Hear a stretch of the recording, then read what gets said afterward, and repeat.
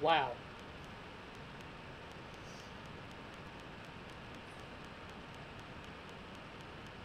Holy shit. I'm gonna tell you guys. I am actually legit sweating. Not because of the hot weather that's here in Australia. I am sweating from Wargames. No, no kidding. No kidding. I really am. Holy shit.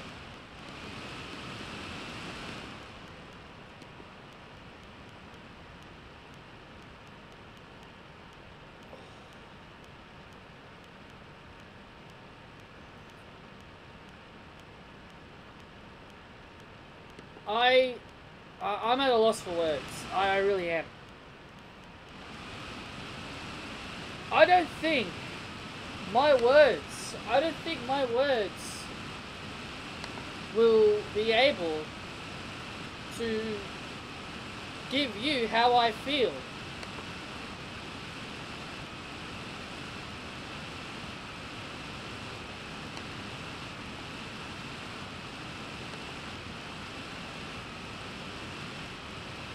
Jesus.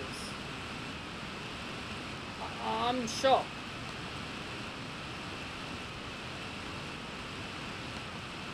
I am. We have Ember Moon becoming the new NXT Women's Champion, which I don't want to ray on her parade or burst anybody's bubble or anything. I found that match pretty predictable. I'm sorry. I did. I found that match predictable only because they said that they were in Houston, Texas.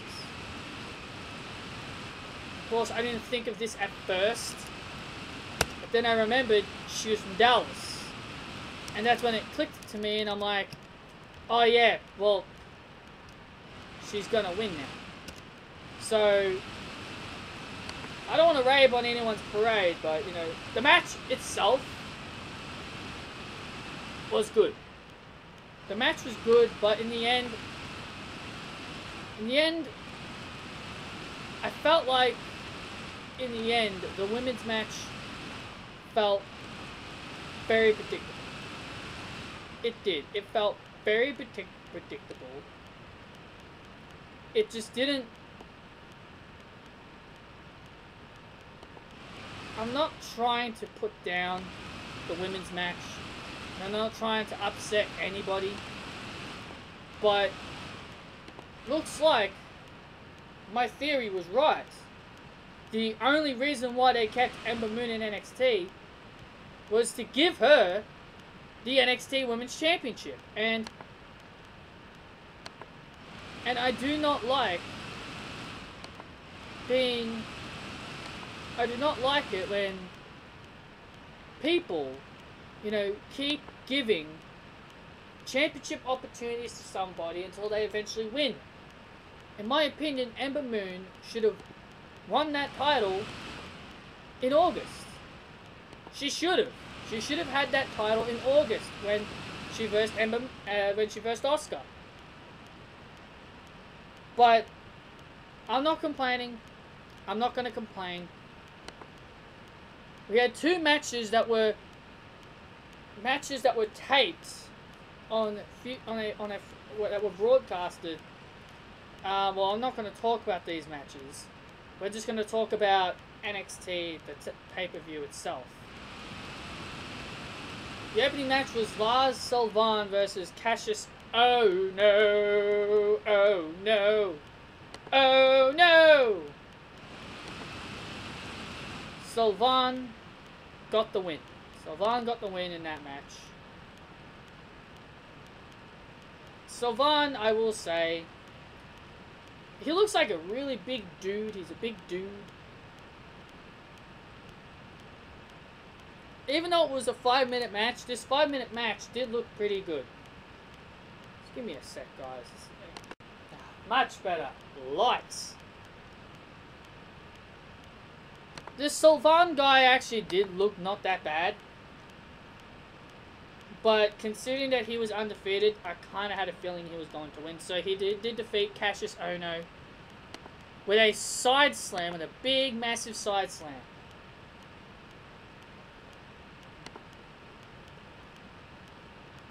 Aleister Black versus the Valentine Dream, Patrick Clark. Now this was actually a very good match. This was a very, very good match. I actually like Aleister Black because I've seen him the past few times when I've watched Takeover. He's very interesting. I'll tell you that. So, Aleister Black gets the win. And in the end, he said to the Valentine Dream, he said... Actually, I can't really remember what he said. Well, he said something. And then he said his name, Valentine Dream. And the crowd popped. Ember Moon, Karai Sane, Nikki Cross, and Peyton Royce. Fatal 4-way for the NXT Women's Championship. I'm not going to be too hard on the match. I'm not. I don't want to come on here and sound bitter, sound mad, just from one match. I'm not going to do that. Even though I do not like the results, I'm going to come on here and I'm going to be fair. I'm going to be fair to everyone. Just one time, I'm going to be fair. This match was actually pretty good for what it was. Now, I'm going to say...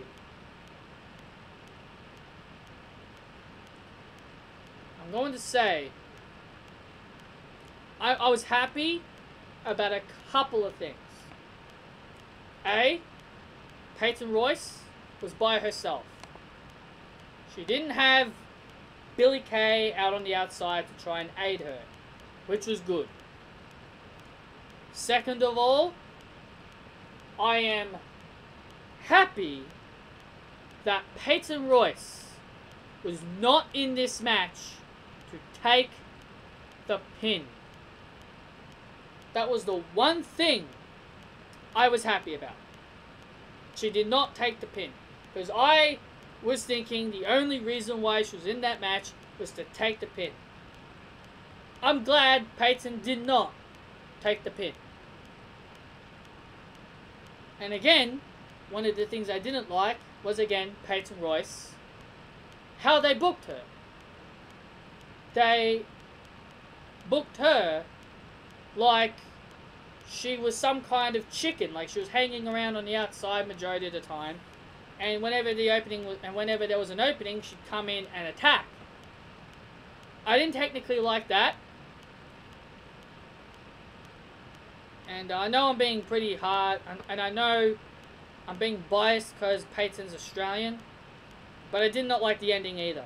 Well, the ending was okay, but I didn't like the fact that Peyton had to take 2 finishes.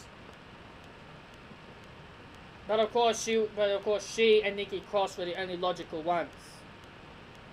Peyton and Nikki both took a Korea Sane elbow, and then Peyton prevents Ember Moon to try the Eclipse. She goes to pick up Nikki Cross, really slow, like she's trying to lift a 500-pound person. And this is when I knew. This was going to give Ember Moon the time to do the Eclipse. But the one thing I did like, when Peyton ate both of those finishes, she immediately rolled away. She moved away. So this made me happy. I'm happy Peyton did not take the pin. But in the end, Peyton really did deserve this opportunity. Peyton deserved to have a chance as champion. We've had far too many face champions. And now everybody's going to start calling Ember Moon the standard bearer of the NXT Women's Division.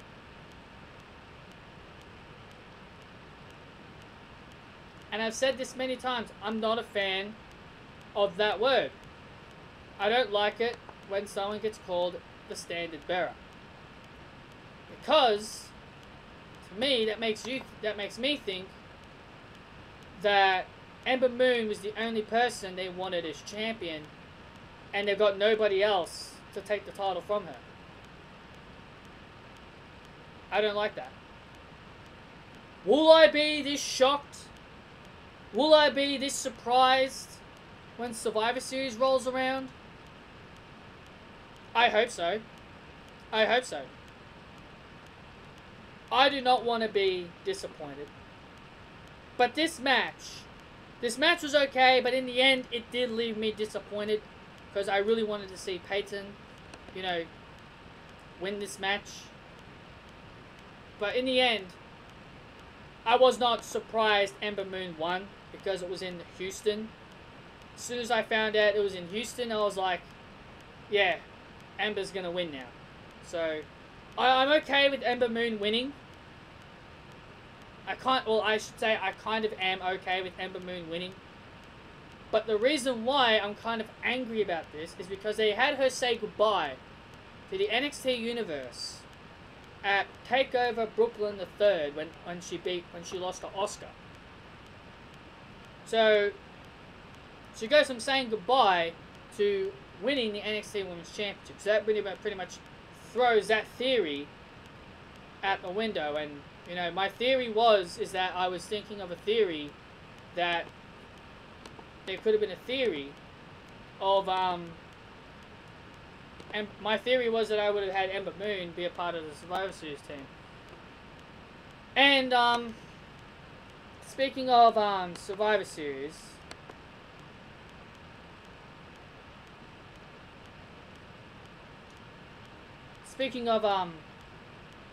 Survivor Series, guys,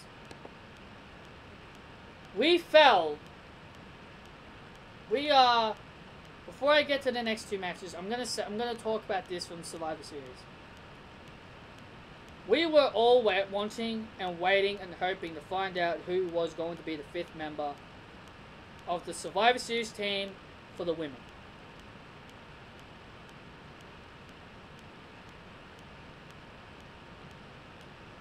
We are left disappointed. It's not Paige. It's not Nikki. It's not Nikki Bella. It's Natalya. Natalya.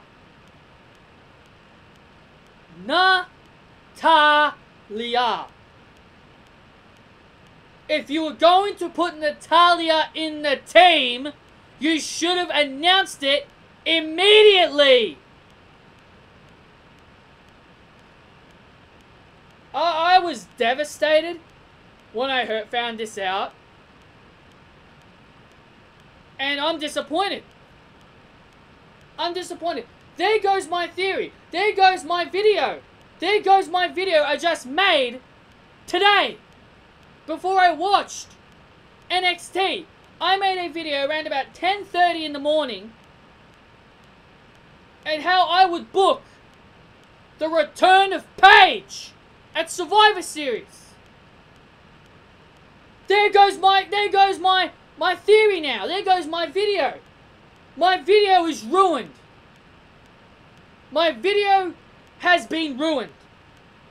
Because of now we've got Natalya on the women's SmackDown team. You may as well have Monday Night Raw completely squash SmackDown's women's team 5-0. You may as well make everybody on the Raw women's team, none of them should get eliminated. You may as well. I'm disappointed. And I'm furious. I am not happy with this. There goes my video. A video I worked so hard on. I wanted that video. I wanted that video I made to be the successing start of Paige. And I was hoping maybe WWE could have used their heads and they could have actually used her. But no, we're going to get the Queen of Black Hearts on the SmackDown Women's team. I'm disappointed. I'm disappointed. I really am. Everything that I worked on that video has been ruined.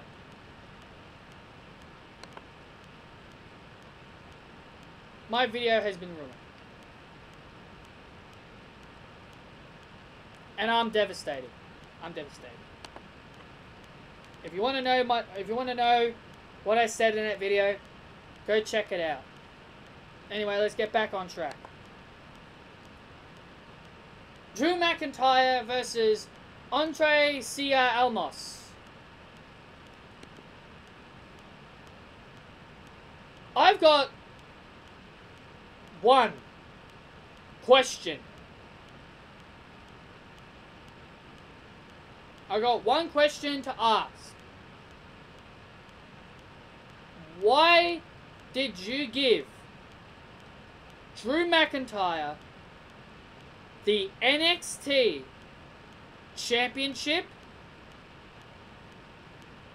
if you were only going to take it off him?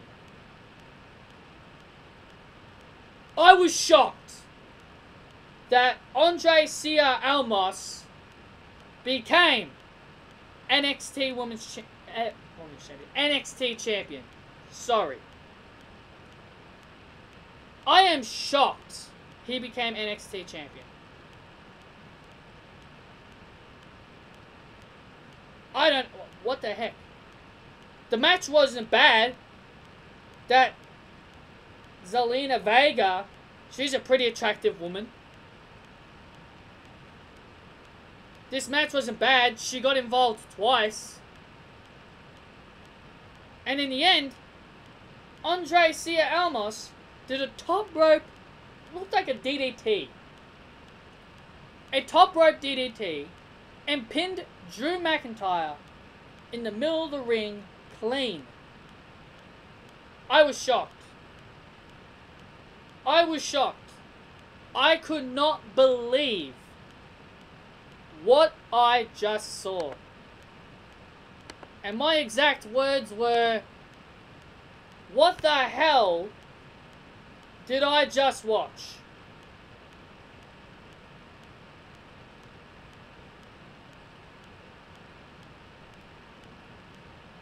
Those were my words. I can't believe it. I cannot believe what I just seen. So Andre Cia Almas is apparently NXT champion material. I didn't picture this guy NXT champion material. I didn't picture this guy a champion worthy. I didn't. I only thought that this guy was only in the match just to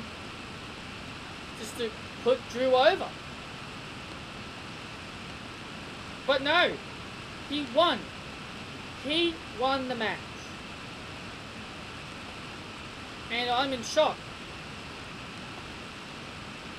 I am in legit shock. Andre Cia Almas is the new NXT champion. Now, what does this mean for Drew McIntyre? Is he coming to the main roster now? Is that what this means? Is he coming to the main roster? I kind of hope so, actually. I kind of hope that Drew McIntyre does. He doesn't need to be in NXT. He can come onto the main roster and have his character there. So I hope this does lead into Drew McIntyre making his way to the main roster. Now, the final match was the Undisputed Era versus the Authors of Pain and Roderick Strong and Sanity. I was really looking forward to this match. Absolutely. I was absolutely looking forward to this match. Because I wanted to see what Wargames is all about. And I have seen what Wargames is all about. Holy shit. Holy shit, man. What a insane match. What an insane match. It was so insane. I was losing my voice. I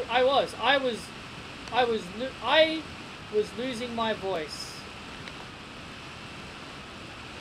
I was just in shock.